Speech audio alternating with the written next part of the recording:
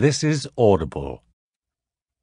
The Mind Illuminated, a complete meditation guide integrating Buddhist wisdom and brain science, by Chula Dasa, John Yates, Ph.D., and Matthew Immergut, Ph.D., with Jeremy Graves.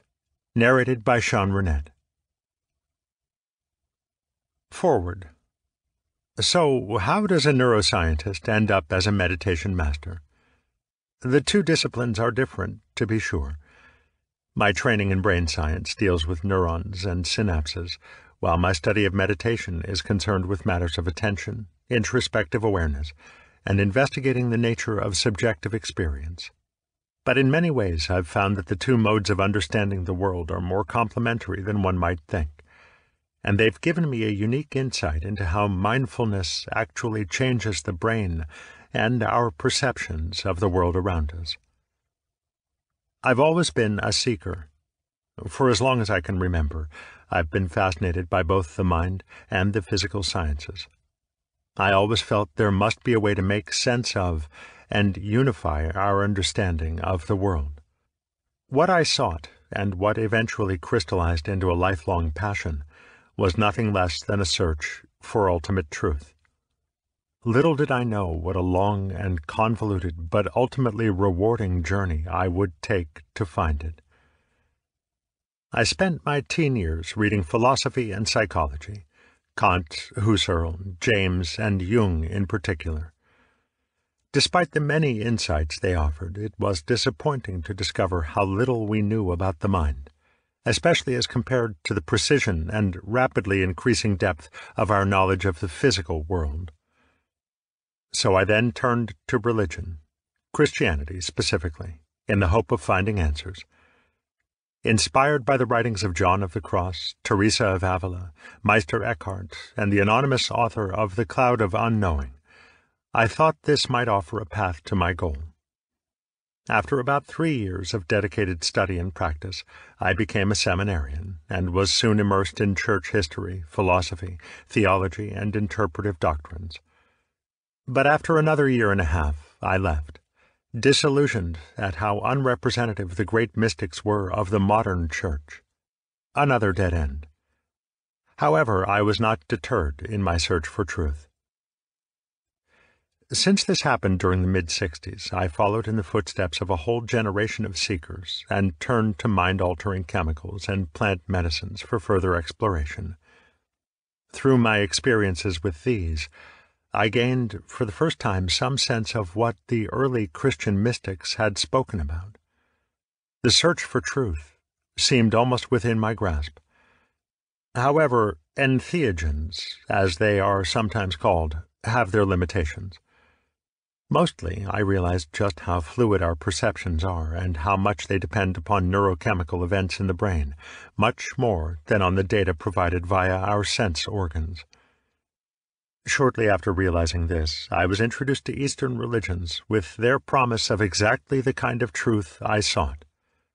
Unfortunately, I couldn't afford to go to Asia like Ram Dass and others who had discovered both the virtues and limitations of mind-altering substances. But then the Beatles introduced Maharishi Mahesh Yogi and transcendental meditation to the West. This marked the true beginning of my meditation career.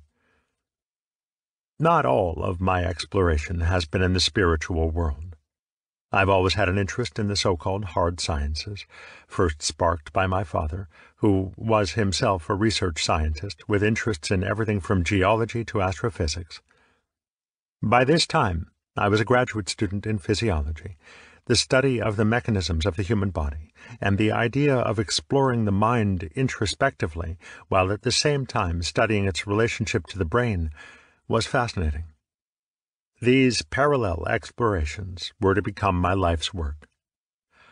I spent 2 years practicing transcendental meditation, during which time I also completed my master's degree and began working on my Ph.D. When I discovered Buddhist meditation, the many pieces of my life so far began to fall perfectly into place.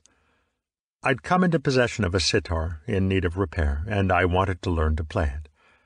By chance, I met someone who could help me do both, and who had also spent several years studying Buddhism and meditating in Burma and Thailand. He was to become my first real spiritual teacher. Upasaka Kema Ananda had returned from Southeast Asia to teach others what he had learned, and had created a small residential community of students. Over the course of several weeks of sitar repair, as we carefully fit pieces together and waited for glue to dry, he gradually introduced me to the Buddha Dharma. He also encouraged me to attend one of the frequent weekend meditation retreats he offered. Everything he'd taught me so far sounded very appealing, but what clinched it was the day he told me the Buddha had said, "Don't take my word for anything I teach. Don't accept it on my authority. Come and see for yourself." Kema explained that everything the Buddha taught was available to anyone willing to take the time and train the mind to discover it for themselves. This sounded like science to me. I immediately asked to attend the next weekend retreat. I was soon part of a strong community of dedicated meditation practitioners with ready access to excellent teachers. This particular group represented a unique confluence of Tibetan and Theravadan teachings in the person of Namgyal Rinpoche, also known as George Dawson. Originally ordained as Ananda Bodhi, he was an acknowledged master in the Southeast Asian tradition before being recognized as the reincarnation of Namgyal by the 16th Gyalwa Karmapa, Rangjung Rigpe Dorje. My own teachers, Upasaka Kema Ananda and Jodhidhamma Bhikkhu, were his students. As Kema's student in this mixed lineage, I simultaneously engaged in the Tibetan Kagyu Foundation practices, Nundro, and the Theravadan Mahasi-style noting meditation practice. Meanwhile, I completed my PhD thesis, and my interests turned more and more to neurophysiology and cognitive psychology. It was the beginning of a hugely exciting era that continues to the present day, in which the neural circuitry of the brain is being mapped out in detail and correlated with various mind states, mental activities, and functions. However, throughout my postdoctoral fellowship years, I experienced a growing conflict between the kinds of animal experimentation required by laboratory research and the moral precepts that urged me to refrain from causing harm and suffering. In the end, I took the Upasaka vows of a dedicated lay practitioner, a sort of layman's version of monastic commitment, and ceased to be active in laboratory research. Instead, I dedicated myself to teaching neuroscience and studying the research of others, while at the same time engaging intensely in meditation and studying ancient wisdom texts from many traditions. The best description of the intervening years is to say they have been dedicated to studying the brain from the inside through meditation, and the mind from the outside through neuroscience and cognitive psychology. The confluence of meditation and neuroscience is a fascinating one, with the potential for each to greatly enhance the other. Both are, in fact, sciences, although meditation falls in the category of first-person science, which is only gradually gaining legitimacy among traditional scientists. In the science of meditation, the mind itself is the laboratory, and the various meditation practices and techniques constitute the experimental apparatuses that are utilized in this research. It is a science in the sense that it is objectively verifiable through repeated testing and replication of results. Everyone who accurately performs the same experiment in meditation reports the same results. And as with the physical sciences, meditation also generates technologies for change, profound changes in perception, worldview, mental states, and behavior. Through meditation, we begin to see and understand the fine structure and workings of the mind. The descriptions of the mind produced by meditators can then point out to a neuroscientist where and how best to apply various methods and technologies in their investigation of the brain. Likewise, the information about the brain revealed through science can guide us in our meditation practices, making them not only more effective, but also giving us new perspectives on what we experience in practice.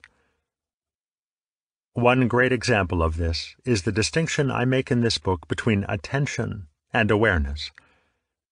Despite hundreds of thousands of meditators practicing over millennia, it has never before been clearly conceptualized and articulated that the ordinary mind has two distinct ways of knowing, even though these different ways of knowing have so much to do with achieving the goals of meditation. However, cognitive psychology and neuroscience have recently shown that there are two distinctly different kinds of knowing that involve completely different parts of the brain. This is a finding that deeply informs new ways of practicing meditation and interpreting our meditation experiences from beginner to adept. This is only one example, but the point should be obvious. Meditation can guide and inform neuroscience, and neuroscience can do the same for meditation. A very clear pattern has emerged from our scientific explorations of the brain. Over and over again, we find there are neural correlates for mental activities. Although some will resist this statement, I believe we will eventually find that all mental phenomena, without exception, have their neural correlates. This has led many scientists to become staunch materialists, insisting that the mind is merely what matter does when organized to an appropriate degree of complexity. I am not one of them. Historically, the prevailing view in cultures throughout the world has been dualism, the idea that matter is one thing and the mind another. However, close examination renders this view untenable. As a result, two reductionist interpretations have always existed side by side with the dualistic view, each eliminating one side or the other of this dualism. Materialistic reductionism asserts there is only matter, and the mind is at best an emergent property of highly organized matter, and modern neuroscience is believed by many to support this view. On the other hand, meditation and other spiritual practices often make it clear that our subjectively experienced reality is mind-created, exactly the realization I had in my teens, although I arrived at it from a different route. This realization often draws people to some form of idealism, the other reductionist interpretation, which asserts there is only mind, and that matter is an illusion, a mere projection of the mind to account for experience. For them, science is irrelevant to any search for ultimate truth. Obviously, I'm not one of those either. I am a non-dualist. Primarily as a result of meditation experiences, but supported by rational analysis as well, I hold strongly to this fourth alternative view. There is only one kind of stuff, and both mind and matter are mere appearances. When looked at from the outside, this stuff appears as matter, and as such has been the subject of scientific investigation. But when examined from the inside, this exact same stuff appears as mind. Non-duality, as realized through direct experience in meditation, completely resolves this dilemma. Both the implications and explanatory power of non-dualism are vast and would require at least another book to even scratch the surface.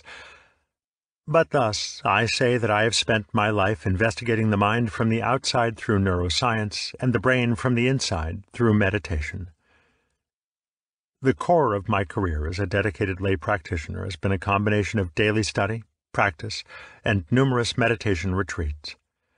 This has been interspersed with several marriages, children, career moves, and all the ordinary distractions of a layman's life. The latter were as helpful as much as they were distractions, giving me plenty of opportunity to apply what I had learned by working through my own conditioning under challenging circumstances. I am especially blessed to have been present for this great intersection of the various Buddhist practice traditions, once so isolated from each other, as they have come together in the great melting pot of a developing global culture. I am equally blessed to have witnessed the tremendous advances in technology and research that are revealing the nature of physical reality, which includes unlocking the mysteries of the human brain. In particular, I feel deep appreciation and gratitude for the opportunity to bear witness to and participate in a process in which the cumulative wisdom of these Buddhist traditions rubs shoulders with Western scientific inquiry. This has all been part of my own personal journey, from despair to joy, and from ignorance to wisdom, for which I am incredibly grateful.